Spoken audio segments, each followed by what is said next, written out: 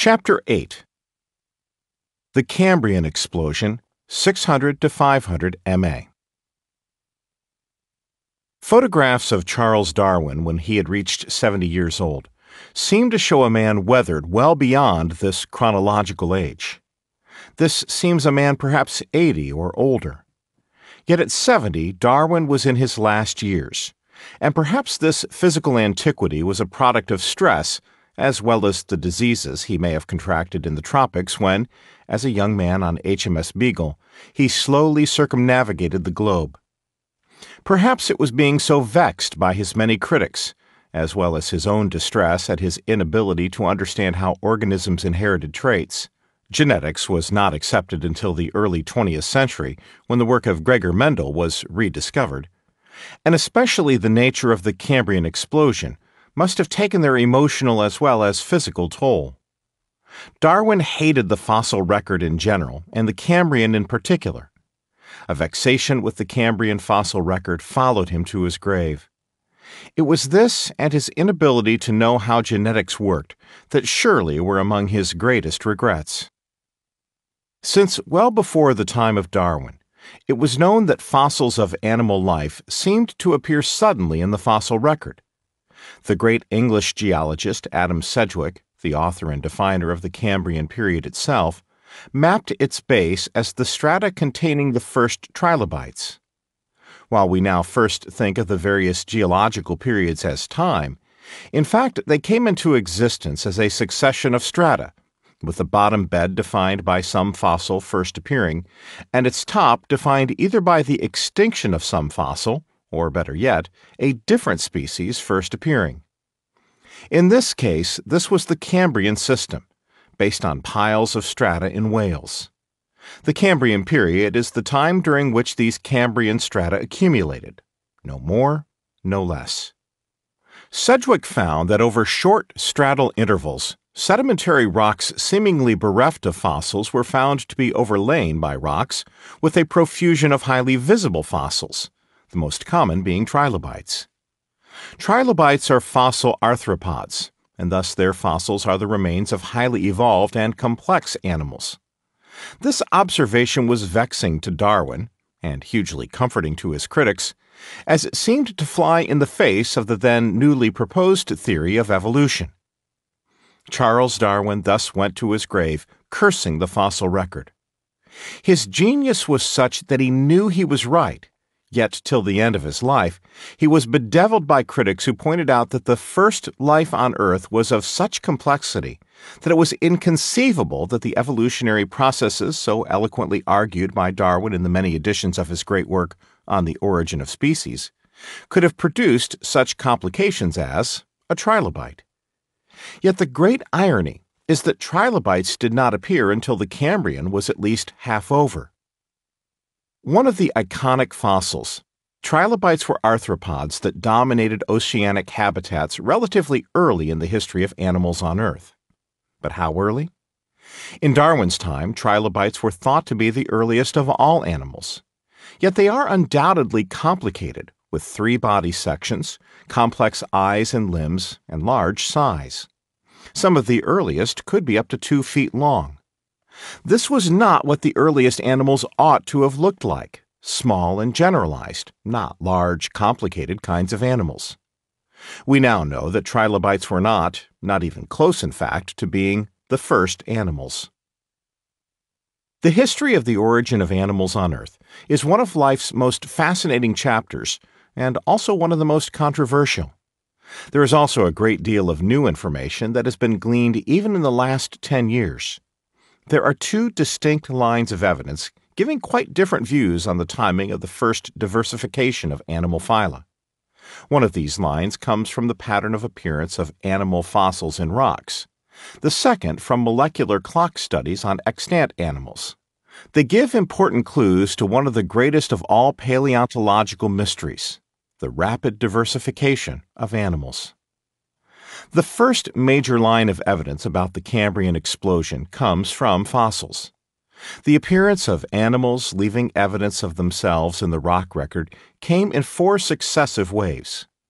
The first began around 575 million years ago and has been called the Avalon Explosion, a name coming from the part of eastern Canada where the oldest of this group were found. The second wave is coincident with the almost complete disappearance of the Ediacarans and is characterized not by actual fossils, but with accurate traces of their locomotion. These numerous trace fossils could only have been formed by active locomotion of multicellular organisms, animals. They are as old as 560 million years, but most are about 550 million years in age. The sea bottoms would have been alive with actively moving, small worm-like forms. The third breakthrough was the appearance of skeletons, great numbers of tiny skeletal elements in strata less than 550 million years in age. They are very small spines and scales of calcium carbonate that would have covered the animals with a coating of these small skeletons, almost like tiles.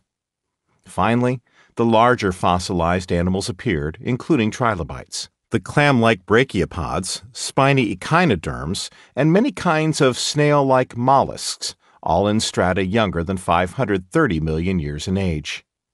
In Darwin's day, none of the earlier three were known, and the Cambrian was marked by the first appearance of trilobites in sedimentary strata. The reasons for this sequence might be deceptively simple. Oxygen levels, which rose to their highest levels of the world up until then. Today, we know that this succession of animal life originations appeared comparatively rapidly in the fossil record, and new dating techniques now puts the time of the first complex fossils, the small skeletal fossils, which are 20 to 10 million years younger than the first trace fossils, at slightly older than 540 million years ago, with the first trilobites appearing in the record some 20 million years after that. The appearance of animals in the fossil record recorded a significant event, which has been called the Cambrian explosion. To paleontologists, the Cambrian explosion marked the first appearance of most major animal phyla large enough to leave remains in the rock record. To molecular geneticists, the Cambrian marked the first evolution of animals. The controversy raged through the 1990s, to be solved in the early years of this century when new molecular studies, using more sophisticated analyses, essentially confirmed the younger date for the origin of animals that had been championed by paleontologists. There is now agreement that animal life on Earth did not predate 635 million years ago, and might be closer to 550 million years in age. The Cambrian period is now dated from 542 to about 495 million years ago, although the latter date for the base of the Ordovician might be slightly older. However, the vast majority of animal phyla first appeared in a small portion of this interval, between 530 and 520 MA. All specialists agree that this is the third or fourth most important event in the entire history of life, superseded in importance only by the first appearance of life on Earth, the adaptation to molecular oxygen, and the origin of the eukaryotic cell. According to our best new information, the oxygen level soon after the start of the Cambrian explosion was about 13%, compared to 21% today, but then fluctuated. During this time, carbon dioxide levels were far higher than they are in the world today, hundreds of times higher in fact, and such high levels would have produced an intense greenhouse effect, sufficiently high to overcome the fact that the sun at this time was around 5% less intense than it is today. Even with the drop in CO2 levels at the end of this interval, temperatures of this time would have been perhaps the highest of any period in the history of animal life on Earth. Since less oxygen is dissolved in seawater with higher temperatures, the already anoxic conditions of the oceans would have been exacerbated. The panoply of fossils that have been preserved showing both hard and their soft parts fossils from the fantastic and newly discovered deposits in the Shenyang region of China has given us a new window into the origin of the animal phyla on Earth and the nature of life on the Cambrian planet prior to the most famous of all fossil deposits, the Burgess Shale of British Columbia. The Shenyang beds are now known to have been deposited between 520 and 515 million years ago, whereas the Burgess Shale is now thought to be no older than 505 million years in age.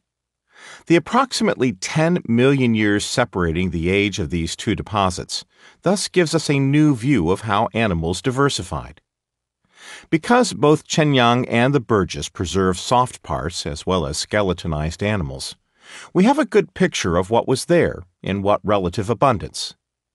Without this added view yielded by the preservation of soft parts, we would never be sure about the relative abundance of various kinds of animals. For perhaps there was a huge abundance of creatures like soft worms and jellyfish, forms that did not have skeletons. Thus our surprise at what appears to be a clear view of the nature of the fauna at both sites. There have now been over 50,000 fossils collected from the Burgess Shale, and a lesser number from Chenyang. In their masterful summary of the Burgess fauna, Derek Briggs, Doug Irwin, and Fred Collier, in their 1994 book The Fossils of the Burgess Shale, list a total of 150 species of animals. Almost half are arthropods or arthropod-like, but an even more interesting number relates to the number of individuals. Well over 90% of all fossils are from arthropods, followed by sponges and brachiopods. Like the earlier Chenyang, the Burgess sea bottom was dominated both in kinds and numbers of animals by the arthropods. Arthropods are among the most complex of all invertebrates, and yet in these almost earliest of fossil deposits in the time of animals, they are diversified and common. It speaks to a long evolution prior to their first appearance in the record, perhaps seabeds crawling with millimeter-long or less arthropods, with many more species swimming or floating in the open sea itself. One of the great surprises of a visit to the Burgess Shale, which both of the authors of this book have been fortunate enough to do, is the realization that the most common fossils come not from the exotic taxa, the many exquisite, soft-bodied creatures that fill the pages of the many books devoted to the Burgess Shale fauna and flora, but the fact that most of the fossils come from trilobites. They and the less numerous but highly diverse arthropods of the Burgess dominate the assemblage, in sheer numbers of individuals and species, and in sheer numbers of different kinds of body plans, which is described by a measure called disparity, and compared to diversity, which refers to the number of different kinds of taxa. The arthropods seem to have been the most successful of Cambrian animals. How much of this success was due to their principal body plan characteristic, segmentation? Segmented animals are the most diverse of all animals on the planet, and most are arthropods. All arthropods, including the highly diverse insects, show repeated body units and body regions based on groupings of individual segments that have specific functions for the animal. The feature uniting the group is the presence of a jointed exoskeleton that encloses the entire body. This exoskeleton even extends into the gut. The exoskeleton cannot grow, so it must be periodically molted and replaced by another, slightly larger one. The body has a well-differentiated head, trunk, and posterior regions in varying proportions. Appendages are commonly specialized. On terrestrial arthropods, the appendages are usually single, enormous. But the marine forms generally have two branches or parts per appendage, an inner leg branch and an outer gill branch, and are thus termed biramus. The exoskeleton encloses the soft parts like a suit of armor, and that may be its major function, protection. But the consequences of this kind of skeleton are huge. There can be no passive diffusion of oxygen across any part of the body. To obtain oxygen, the first arthropods, all marine, had to evolve specialized respiratory structures or gills. Segmented animals are the most diverse of all animals on the planets. Arthropods are not alone in this trait. All annelids are segmented, and some members of generally non-segmented groups, such as the monoplacophorian mollusks, show at least some segmentation. It appeared early in the history of animals, and indeed in the Cambrian trilobites, we see that the most common of these early preserved animal fossils show this trait. In his 2004 book, On the Origin of Phyla, James Valentine also reflects on what is a major evolutionary puzzle. Why are there so many and so many kinds of arthropods in the Cambrian? It is worthwhile to look at what he has written on this subject. Although many early arthropods had non-mineralized cuticles, a marvelous diversity of early arthropod body types has come to light, so many and so distinctive as to pose important problems in applying the principles of systematics. These disparate arthropod types are phylogenetically puzzling. This evidently sudden burst of evolution of arthropod-like body types is outstanding, even among the Cambrian explosion taxa. What we call arthropods are composed of what appear to be, perhaps, many independently evolved groups that have, through convergent evolution, produced body plans of great diversity save for one aspect. All have limbs on each segment that are biramous. Each appendage carries a leg of some sort, and a second appendage, a long gill. Why would basal animal groups opt for segmentation?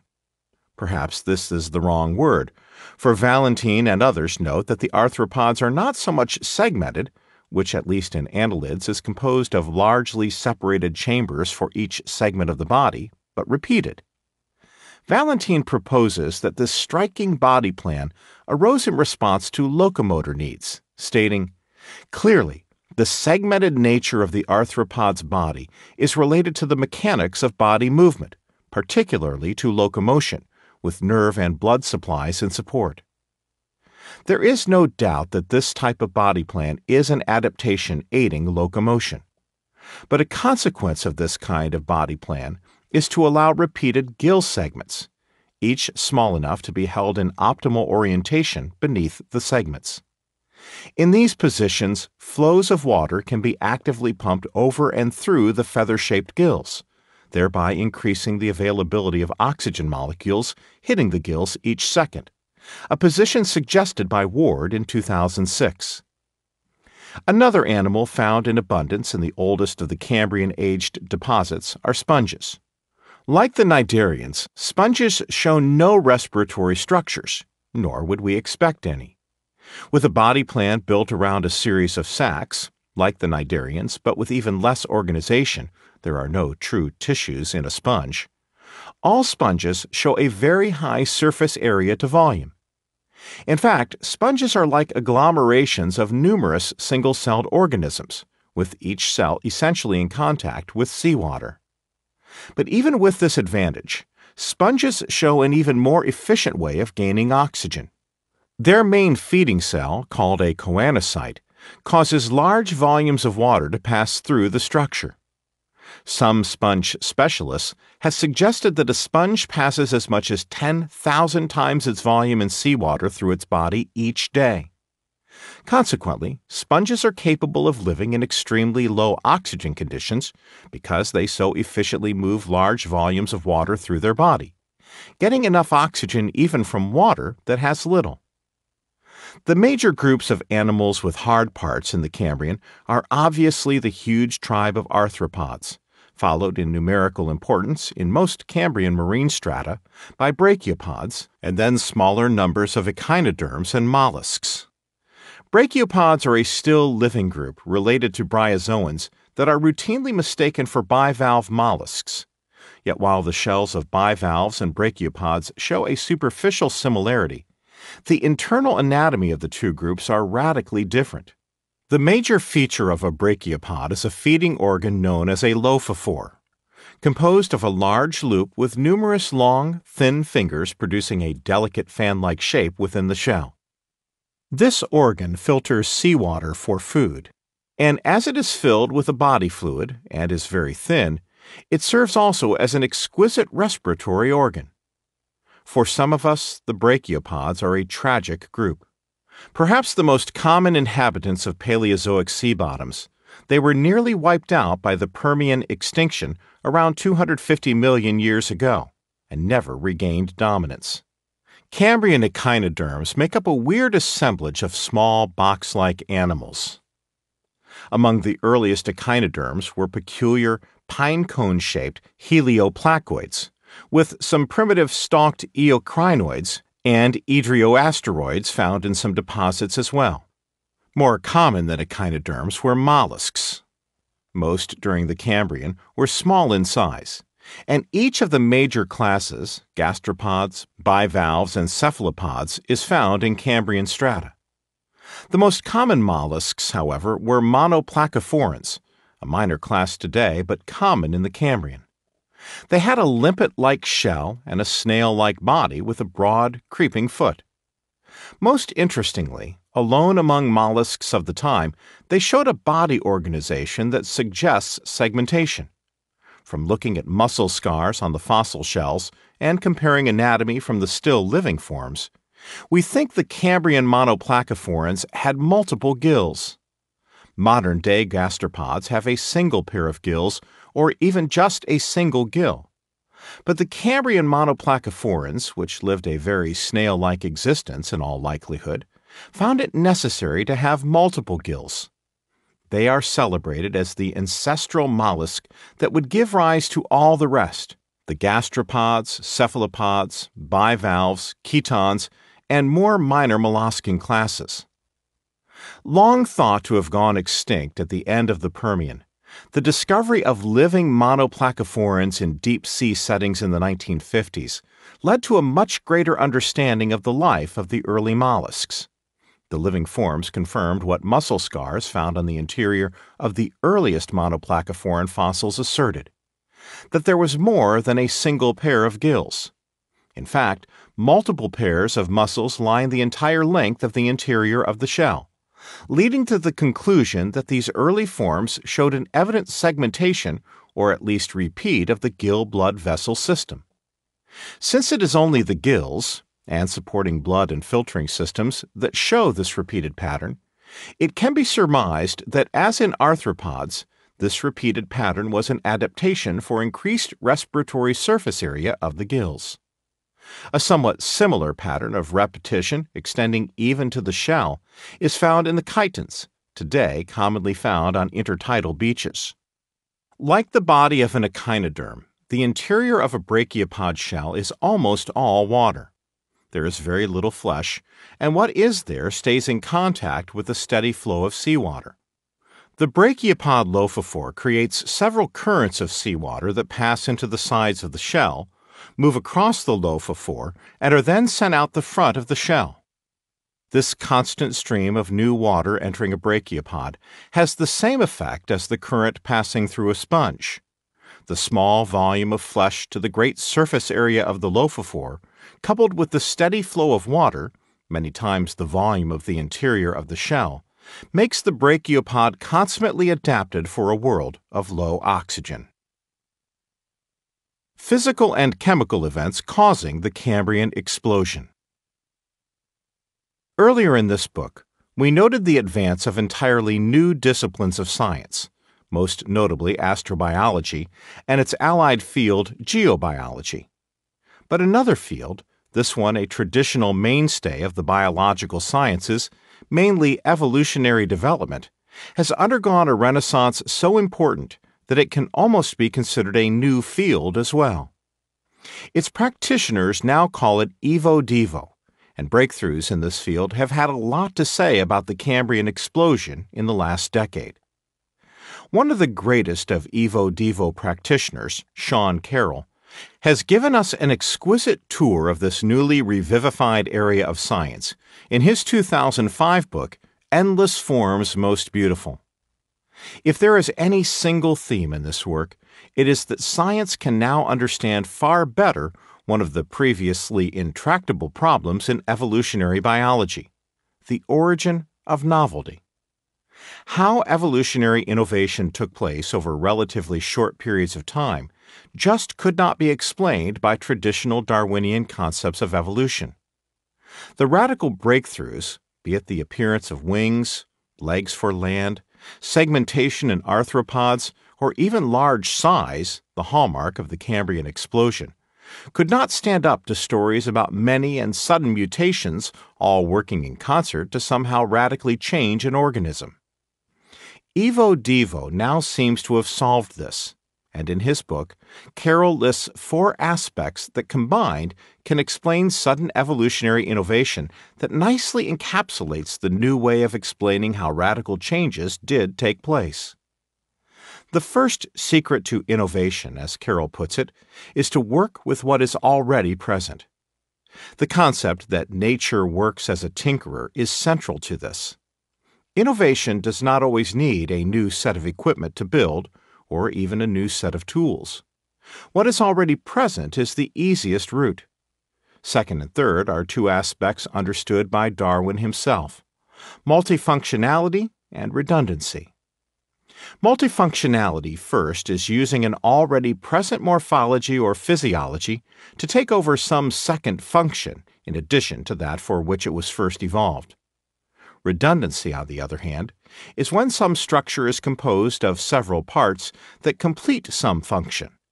If one of these can be then co-opted for some new kind of job, while the remaining parts are still able to function as before, there is in place a clear path for innovation that is far easier to use than the total de novo formation of some entirely novel morphology from scratch. Cephalopods, swimming, and respiration are like this.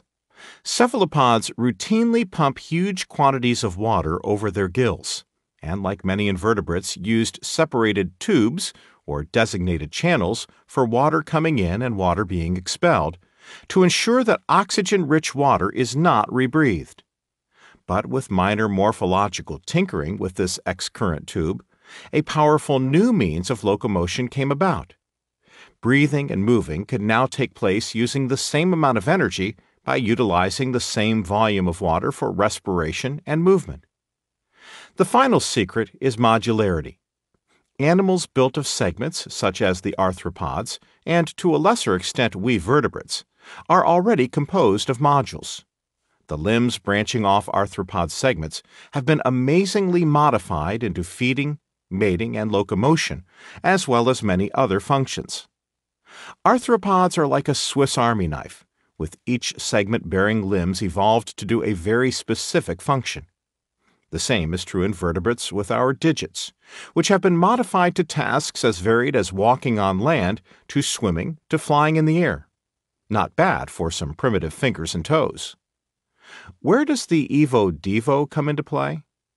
It turns out that these morphologies are the soft putty for morphological change because they are underlain by systems of genetic switches, geographically located on the developing embryo in the same positions as the various limbs are found in the arthropod or vertebrate. Switches are the key here. They tell various parts of the body when and where to grow. One of the great discoveries is that the exact sequence of different body regions on an arthropod from its head to midregion to abdomen are lined up first on chromosomes in the same geographic pattern, and then on the developing embryo itself. Much of this is done by the crown jewels of the Evo-Devo kingdom, the Hox genes, and their differently named but equivalents in other taxonomic groups. The many new discoveries of Evo-Devo have certainly been brought to bear on the many questions to be solved about that central mystery in the history of life, the Cambrian explosion, and the most important understandings of all, the timing of when and how the various animal phyla, and thus separate body plans that we see today, originated. There have long been 2 schools of thought. The first is that the fossil record gives us a true picture of when the great differentiation of animals actually took place, phyletic divergence somewhere about 550 to perhaps 600 million years ago. But the second line of evidence comes from comparing genes of extant members of the ancient phyla and using the concept of the molecular clock mentioned earlier. At issue is when the most fundamental divisions in the animal kingdom take place, the split between an aggregate of phyla called protostomes and those called deuterostomes. These 2 groups are separated by fundamental anatomical and developmental differences in embryos. The protostomes are composed of the arthropods, mollusks, and annelids, among others, and they are characterized by embryos that, as they develop and grow following fertilization, form a mouth out of a central opening in the growing larva called the bladospore. In deuterostomes, echinoderms, us vertebrates, and a number of minor phyla, the mouth and the blastopore remain separate. There is a third group, the very primitive phyla that split off from the main stem of animal evolution prior to the great protostome-deuterostome split. These include the cnidaria, sponges, and other jellyfish-like minor phyla. The first to appear were the simplest forms, the cnidarians and sponges, which appear to be represented, as we have seen, in the Ediacaran assemblages of as much as 570 million years ago, the time interval before the Cambrian period, which began at 542 million years ago. But recognizable protostomes and deuterostomes are not seen until a short interval into the Cambrian period itself.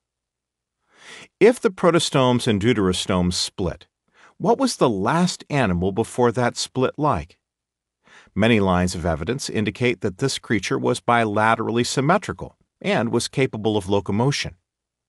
Many who ponder this time and its animals imagine this last common ancestor of both the protostomes and deuterostomes as a small, featureless worm, perhaps like the modern-day planaria or the tiny and extant nematodes. But one of the great new discoveries is that this last member of the as yet undivided stock already had a genetic toolkit allowing it to begin some radical new engineering, and had such a toolkit for at least 50 million years before it was put into use. This worm would have had a mouth at front, anus at the rear, and a long tube-like digestive system in between. It may have had stubby projections sticking out its side, perhaps for sensory information, touch and chemical sensing. But the point is that all of this was set up in such a way that rapid transformation could, and did, take place. This is new.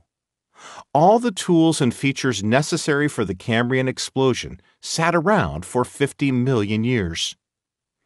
As noted, the base of the Cambrian is dated now at 542 million years ago. The base of the period has been defined as the place in rock where the first identifiable locomotion marks are found in strata, a certain kind of trace fossil showing that animals, moving animals, were present and could make vertical burrows in the mud. Yet for the next 15 million years, there seems to have been little formation of new body plans at all, or at least that we can find evidence of in the fossil record. The first real indication that a great diversification was taking place comes from the spectacular fossil beds only recently discovered in Shenyang, China, dated as 520 to 525 million years in age and mentioned earlier. It is an older version of the Burgess shale in having common preservation of soft parts. Both the Shenyang and Burgess shale faunas are dominated by arthropods. Lots and lots of different kinds of arthropods. They soon became the most diverse animals on Earth, and have stayed that way ever since. There are some estimates that in our modern day, there may be as many as 30 million separate species of beetles alone. Evo Devo tells us why. Of all the body plans, none can be so easily, quickly, and radically changed as arthropods. The reasons are just those listed by Carroll. Arthropods have modular parts. They have redundant morphologies that can be co-opted for new functions, and they have a set of Hox genes that allow ready transformation of specific regions in the overall body plan of segments throughout. The old view has been that new animals mean that there must have been new genes coming into existence. There is sound logic in this. Surely a primitive sponge or jellyfish would have fewer genes than the more complex arthropods. It was argued that the common ancestor of all arthropod groups somehow added new genes, new Hox genes, as these are those that are the switches that tell the various parts of a body how to form and when. But such is not the case. Carroll and others showed that the last common ancestor of the arthropods did not evolve new genes, it already had them, and that the subsequent and amazing diversification of so many kinds of arthropods was done with existing genes. As Carroll put it, the evolution of forms is not so much about what genes you have, but about how you used them.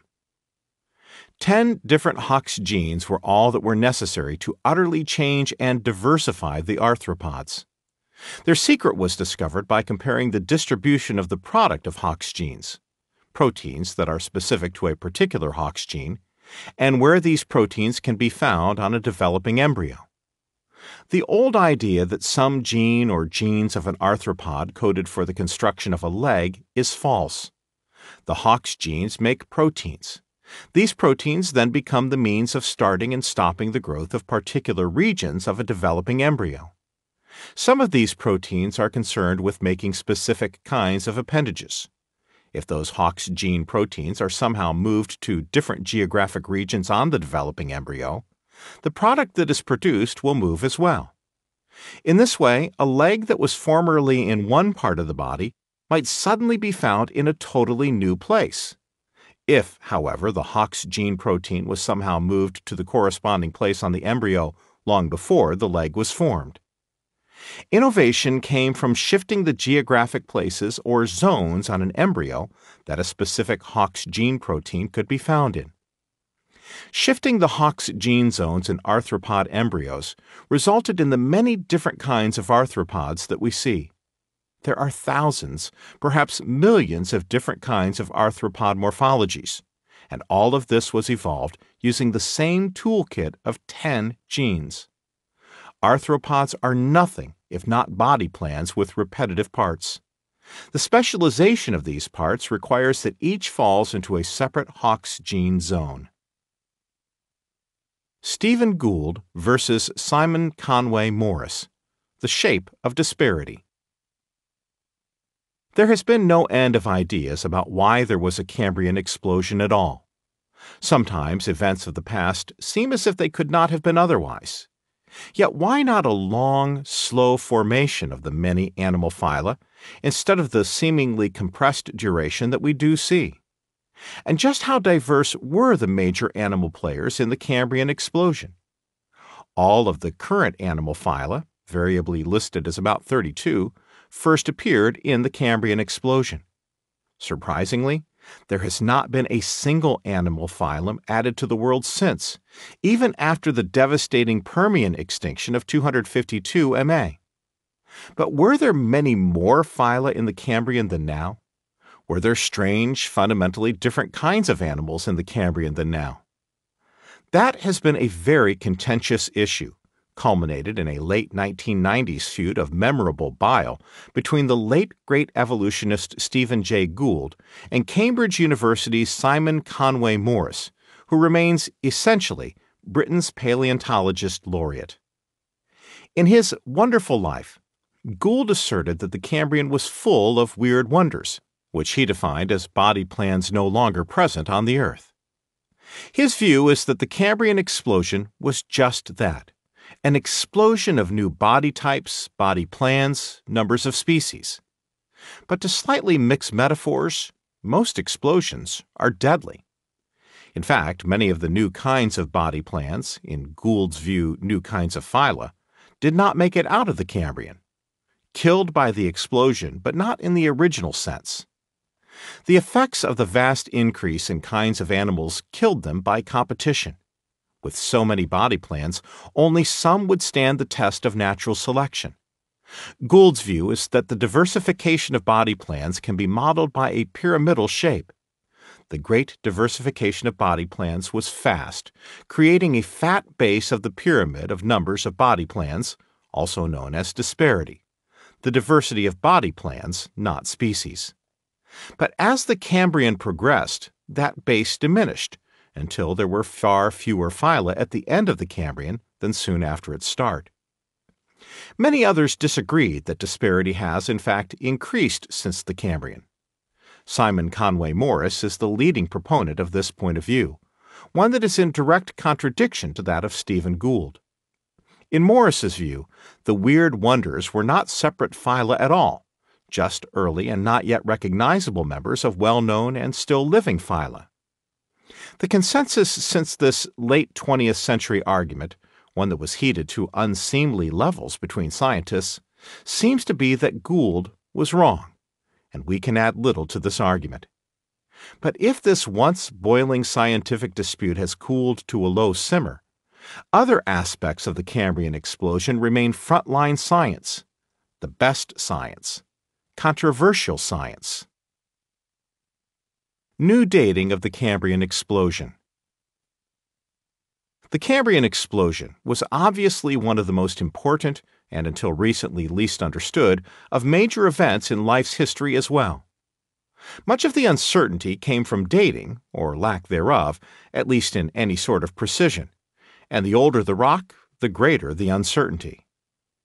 When he first defined the base of the Cambrian as the beds with the first trilobites within them, the early 18th century's Adam Sedgwick had no idea that actual age dating in years, rather than the relative appearance of fossils, would ever become available to his brethren, but we are sure he must have dreamed of the possibility. For almost 200 years, in fact, an accurate date for the base of the Cambrian was a case in point. A major problem was that it had never really been defined either in biological terms or with respect to the actual rock record, and numerically dated calibration points were few and far between. Unlike a mass extinction event or other biological innovations, the Cambrian radiation did not have a specific, obvious, well-defined starting point. The global definition of the terms was chosen instead by a special committee of international specialists organized by UNESCO under the auspices of the International Geological Correlation Program. Co-author Kirschvink was a voting member of this committee. At issue was the actual position of whatever boundary was to be chosen and how to date it. By the 1960s and 1970s, age guesses, for they were nearly that, for when the Cambrian explosion happened, varied from over 600 million years ago to as young as 500 million years ago. It took the development of incredibly sensitive and precise radiometric dating techniques before progress could be made. The problem with dating was that in order to obtain radiometric age date, volcanic rocks had to be interbedded with the sedimentary beds as ashes, for it is only the volcanic ashes, and only some of them, that contained the mineral zircon, which locks in uranium and lead ratios to form beautiful geological clocks. And almost none of these kinds of beds within beds were known from any Cambrian-aged rocks around the globe. In an attempt to try something else, a prominent Australian geochronologist named William Compston at the Australian National University in Canberra developed a technique in the mid-1900s using rubidium-strontium isotopes in shale, a sedimentary, not volcanic rock, that gave age estimates of 610 million years for the first trilobites in China. We now know that his technique was totally wrong, and that techniques based on dating the mineral zircon with the uranium lead are the way to go. Nevertheless, until the 1980s, the official date for the base of the Cambrian was listed as 570 million years ago, and that date is occasionally still found in many compilations of the geological timescale online and in books. But the second problem, not when so much as what first or last fossil occurrence should mark the base of the Cambrian, was more intransigent. As noted, by the 1960s, paleontologists had improved their collecting methods and instrumentation, and it became increasingly clear that, in fact, a great deal of animal evolution, including animals with hard parts that could and did fossilize, predated the trilobites by great periods of time. The oldest hard part fossils in strata beneath those with trilobites were tiny but recognizable parts of shells, the small shelly fossils. Some looked like tiny spines, some like small snail shells, some simply chunks of what looked like armor from some archaic mollusk or echinoderm. But at question were their actual ages of formation and existence. International agreement was finally reached in the early 1990s. Of the four-part appearance of animals known from the fossil record, the first, the Ediacarans, were kicked out of the Cambrian period altogether. Their time received its own name, the newly defined Ediacaran period of the Proterozoic era. The base of the Cambrian system was defined as strata containing the lowest, vertically burrowing trace fossils, thus predating the successive strata with small shelly fossils, which in turn underlay the strata with trilobites. The ability to burrow vertically through sediments is thought to imply the existence of a hydrostatic skeleton and the neuromuscular connections to control it. But this horizon was nearly 20 million years older than the actual Cambrian explosion, as recorded by the fossil record itself. Yet, if finally sorted out, the dates when these strata were deposited was still unknown. Without reliable radiometric dating, the extent of this interval between the oldest recoverable animal fossils and the first appearance of trilobites could, in some regions, be measured in tens of thousands of meters of strata between the Ediacarans and trilobites. This suggested that tens of millions of years separated them, but the 1980-era mass spectrometers, the instruments that can determine ages from rocks, needed large numbers of zircons to do the analyses properly. However, technology advanced, and by the late 1980s, new, better instruments began to be used on the rare but crucial volcanic horizons that occasionally could be found in the sedimentary beds thought to be Cambrian in age. One such locality, discovered long after Sedgwick and all his contemporaries went to the great fossil record in the sky, or wherever paleontologists go, was located in the Anti-Atlas Mountains of Morocco. Here was the potential Rosetta Stone for determining the age of the four acts of the Cambrian explosion. Age breakthrough and age surprise. It was in the late 1980s that co-author Kirschvink collected samples of a volcanic ash from the Anti-Atlas Mountains of Morocco. This ash layer was stratigraphically located about 50 meters below the first occurrence of Cambrian trilobites in this great pile of sedimentary strata. But how long did it take for those critical 50 meters of underwater-derived strata to form? Unfortunately, this volcanic ash produced only a tiny number of zircon grains, far too little to be dated using techniques that were conventional at that time.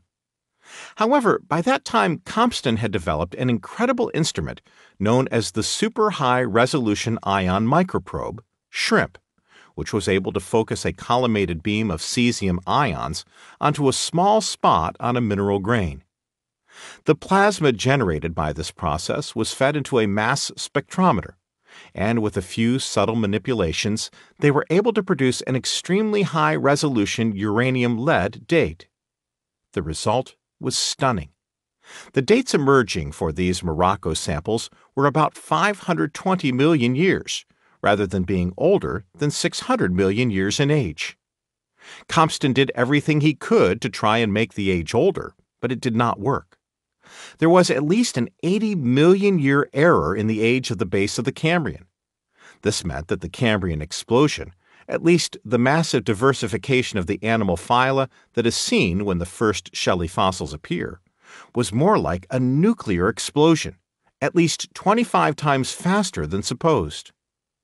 Other groups at MIT, Sam Bowring, and elsewhere have since replicated these findings with additional volcanic ashes from Morocco, as well as others from exotic places like Namibia and the northern part of the Anabar Uplift in Siberia. There was now a date for the appearance of the trilobites, and it was far younger than previously supposed. The paleontologists charged with selecting the formal base panicked when they thought the entire Cambrian would be only 10 million years long, so they abandoned the first trilobites as their guide and chose an older event, the first burrowing trace fossil, that ultimately was calibrated at about 542 Ma. It turns out that this unusual interval of the evolutionary activity and innovation has some other rather unusual features as well. Studies of the carbon isotopes across the Proterozoic Cambrian boundary show that something rather strange was happening, with huge oscillations that lasted for hundreds of thousands to millions of years. These are now known as the Cambrian carbon cycles. The magnitude of these is wild, the equivalent of grinding up and burning all of the existing biomass on Earth every few million years.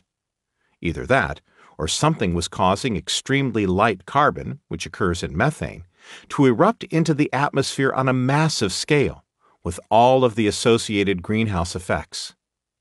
Did the Earth go through a succession of short-term heating events? Mild heating can actually increase biological diversity by shortening generation times, an effect observed in the modern biota. Too much, of course, can be lethal. Another oddity is that the Cambrian has long been known as having some extremely large apparent plate motion.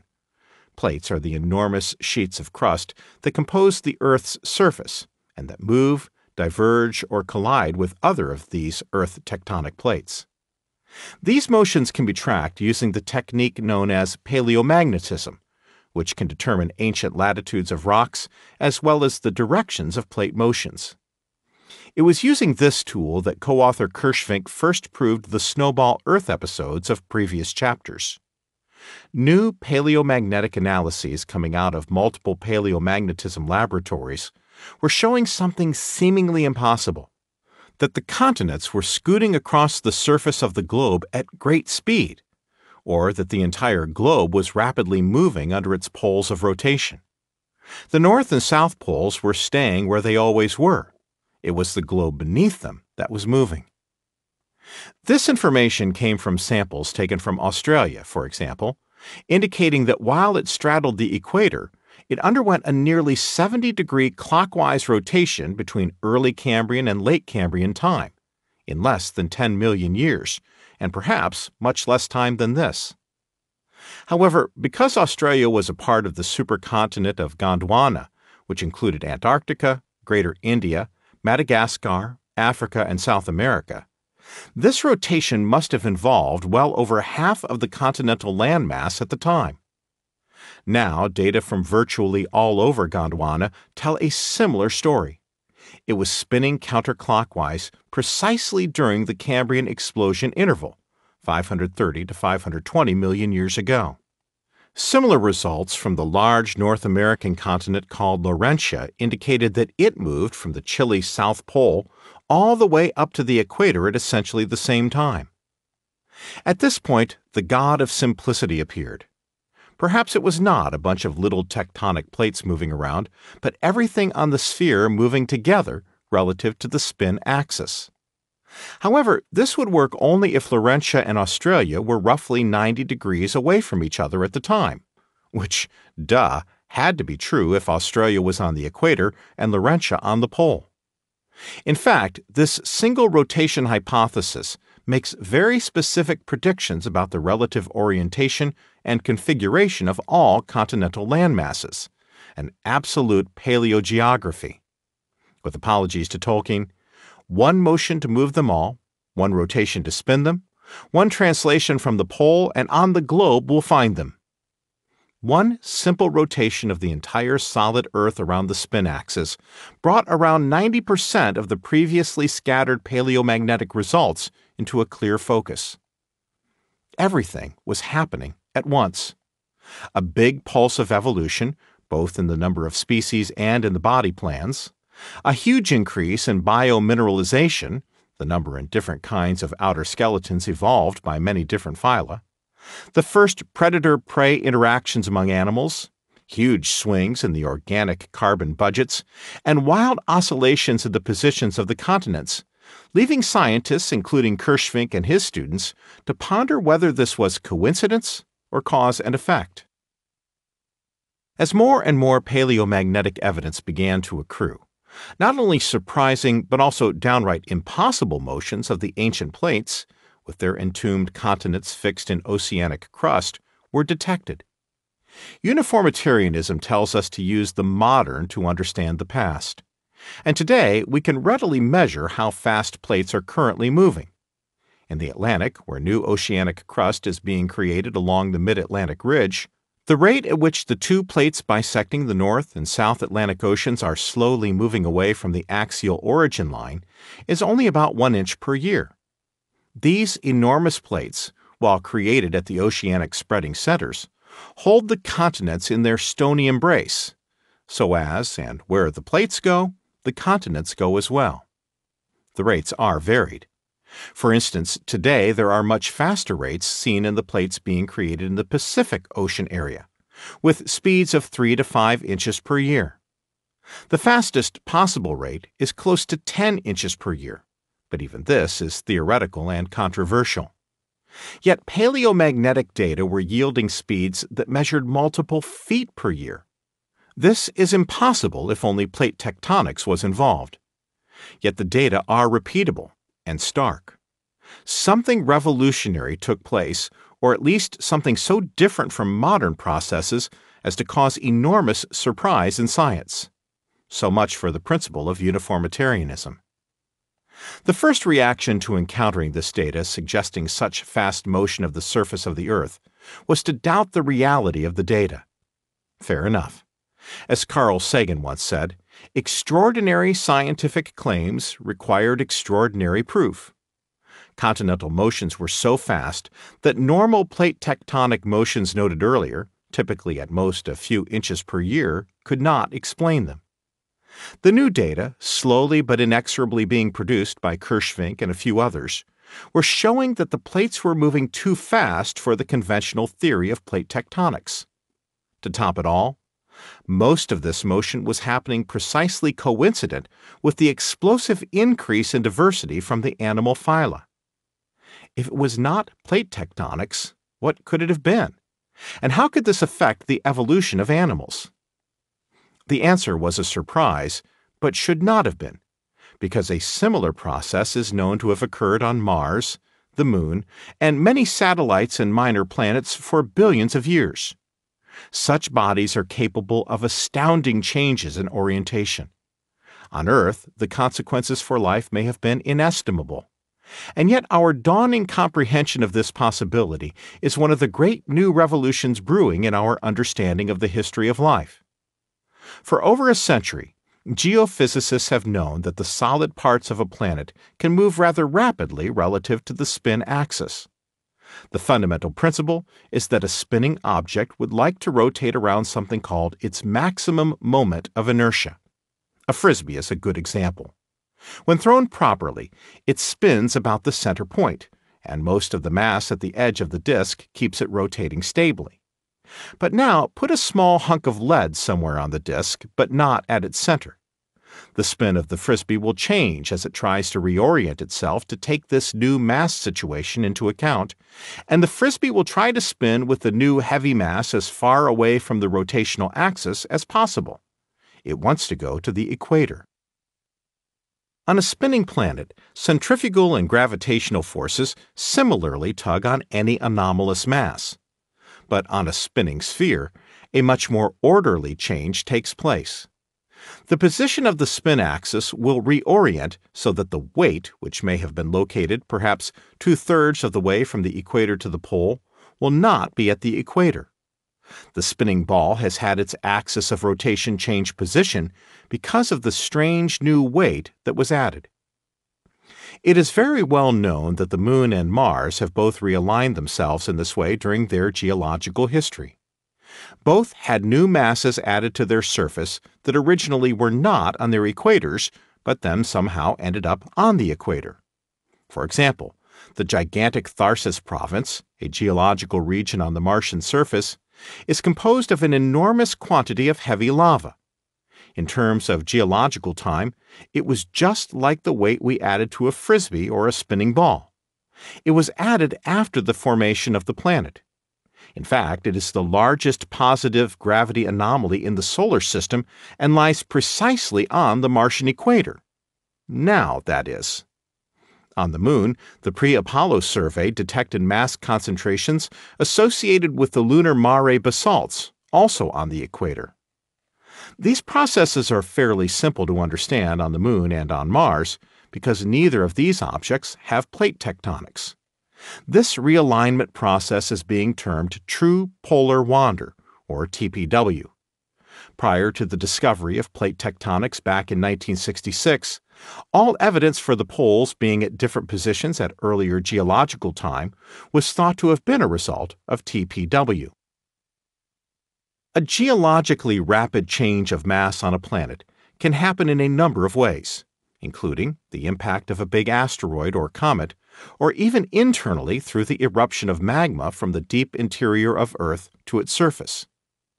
Similarly, big mass shifts can happen when one of the parts of the plate tectonic features, which are composed of spreading centers and, separately, subduction sites, where a plate dives down back into the deep earth, either appear or disappear.